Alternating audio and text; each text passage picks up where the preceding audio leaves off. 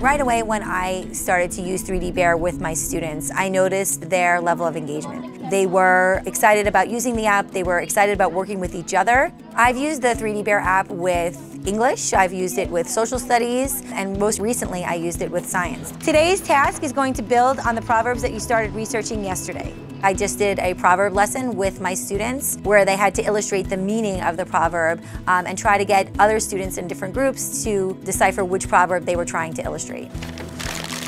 When they introduced me to 3DBear, I was like, this is gonna make life so much easier. This is gonna be really fun. When I introduce augmented reality, just the concept to my students, it's not going away. Augmented reality is being used now by stores, by designers, by TV shows. This is something that is just gonna get bigger.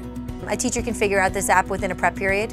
If somebody comes to me and says, I want to use this, and I have a half an hour before I have to teach my next class, I can show them the basics and we can figure out how to best implement that into one of their lessons. I was amazed. I thought it was better than having like a video game. Please make sure you enter the class code that's on your paper and your group name as your nickname. I think the development of 3DBear since I've started with it has been huge. The galleries have expanded, there's animation, there's music, there's the capability to download any image you want from Thingiverse. There's always something new either for the holidays or for the sports, or every time I turn it on there's something new, and discovering that with my students adds it to the fun too. Now you can video and add student voice is huge.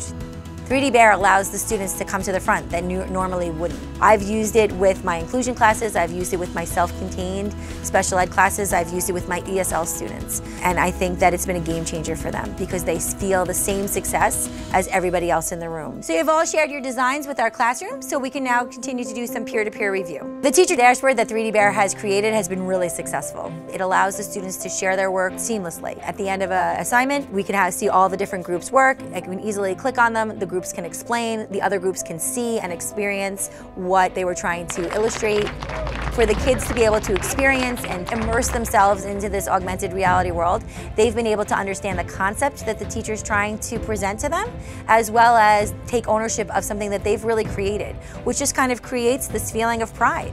3DBear is important to the educational system right now because it not only rises the level of engagement with the students, but it levels the playing field with the students. The thing that I've enjoyed the most is to see those students really rise to the occasion and be able to create something that they're really proud of.